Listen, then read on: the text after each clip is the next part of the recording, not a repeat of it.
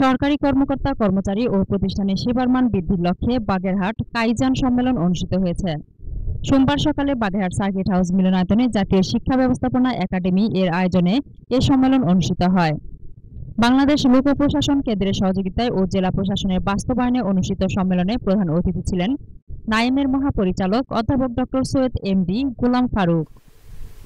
প্রধান অতিথি তার বক্তব্যে বলেন, 2030 সালের মধ্যে সরকার টেকসই উন্নয়ন লক্ষ্যমাত্রা অর্জনের জন্য কাজ করছে। এর মূল লক্ষ্য হচ্ছে কোয়ালিটি এডুকেশন নিশ্চিত করা। এজন্য শিক্ষা প্রতিষ্ঠানের সাথে সমাজের সমন্বয় করতে হবে। শিক্ষার্থীদের কমিউনিটি সার্ভিসের জন্য কাজ করতে হবে। সমাজের বিভিন্ন সমস্যা সমাধানেও বাস্তবমুখী কাজের সাথে মিলতে হবে। আর এজন্য নাইম সর্বোচ্চ চেষ্টা করছে।